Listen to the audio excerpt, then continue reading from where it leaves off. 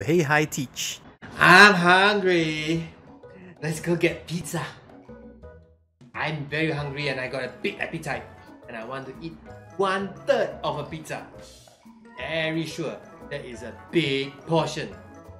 I'm hungry too and I love pizza. I want to eat half of it, 1 out of 2. That is the larger portion, not yours. But I'm very hungry. And I am very sure that 1 out of 3 is the larger part. Because I know I have a bigger appetite and 1 out of 3 is larger. Says who you have a bigger appetite than me? I am the big one with the bigger appetite. I want half. Half is larger than 1/3. Wait. So 1 out of 2 or 1 out of 3? Which is the larger portion? Which is larger? Let's try to find Teacher Wei Qiang and let's try and ask him. Today we are going to help Tom and Peter out. Now which fraction is larger? Half or 1/3? Now to do this we are going to make use of a pizza to help us out. Now let us take a look at this fraction of half. Now what does half actually mean? It means 1 out of 2 equal parts. So let us take this pizza and we are going to cut it into 2 equal parts.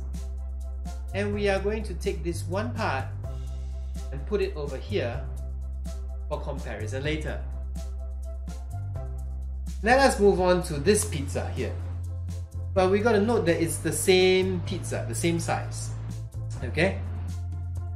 So we're looking at the other fraction, which is 1 out of 3, or known as 1/3. So what does 1 out of 3 actually mean? It means 1 out of 3 equal parts. So how many parts am I going to cut this pizza into? Yes, you got that right. 3 equal parts. And we are going to take out 1 out of these 3 equal parts and I am going to put them over here for comparison later. So right now we are going to find out if 1 out of 2 or 1 out of 3 is larger. So let us now put the two of them together. I think it's quite obvious that you can see that 1 out of 2 is larger than 1 out of 3. So if you're really hungry, which piece should you eat? Now, let us say we want to compare other fractions. 1 out of 3 versus 1 out of 4. Which one is larger? Now, I am going to compare 1 out of 4 against 1 out of 5. Which is larger? One more time now, let us compare 1 out of 5 against 1 out of 6. Which is larger? And do you actually see a pattern over here? 1 out of 3 is larger than 1 out of 4. 1 out of 4 is larger than 1 out of 5. And 1 out of 5 is larger than 1 out of 6. Do you see a pattern over here? Yes, you got that right.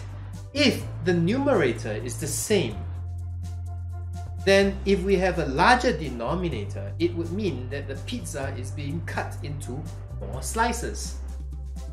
Therefore, the size of each slice will get smaller and smaller. Let us try with another fraction.